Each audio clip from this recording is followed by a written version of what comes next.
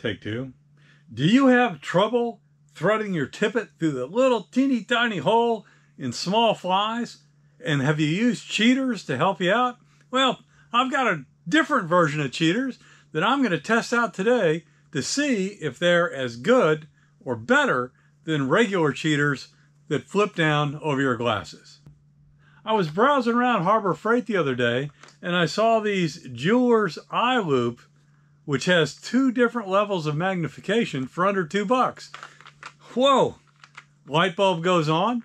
Could this be an easier, more convenient way to magnify that little hole on flies to get the tippet through there? Well, I'm going to test it out today and see if it's a viable solution, because it'll be nice having 2 different levels of magnification instead of the single level you get when you flip a set of cheaters down. And I'm wondering whether these will be more comfortable to wear.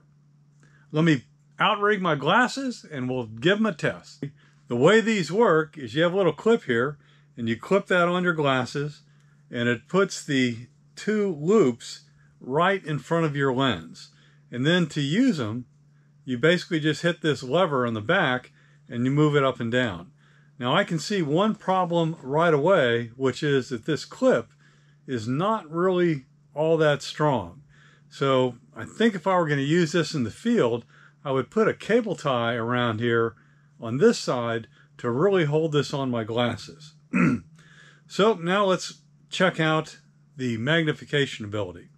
Granted, I'm not going to need this for my favorite fly like this one right here, but for these little size 18 and 20s, I hope this is going to be an advantage.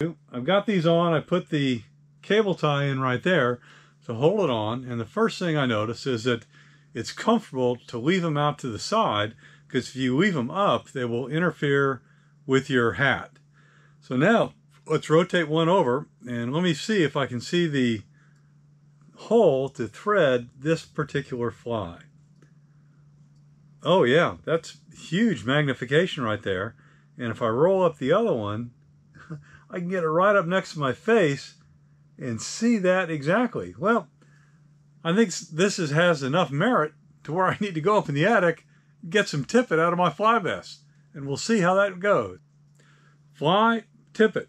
Let's get it underway. So I'm going to rotate the first one in. I put it right in front of my bifocals, and now I'm going to put this up right close to it and see how easy it is. And whoa, I was able to get this threaded in there instantly. I think this is going to be a real advantage. So now the last test is to verify that the cable tie actually solves the problem of this thing coming off. Because when this is out to the side over there, that's not going to bother me. And it's easy enough to poke this one in, pull it out. I don't really need double magnification. According to the documentation, that gets it up to 16 times.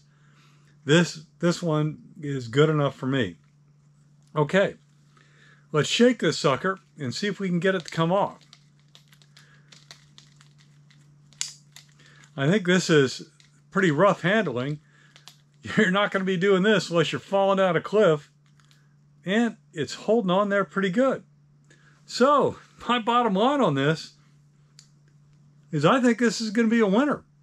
You know, you just pop it on there, put the cable tie on, and then when you need it, just rotate the appropriate lens in front of your eyeball, and boy, you've got instant clarity on where that small little hole is on the smallest flies. I'm going to give this a Harbor Freight thumbs up. What's y'all's perspective? Throw it down below. Thanks.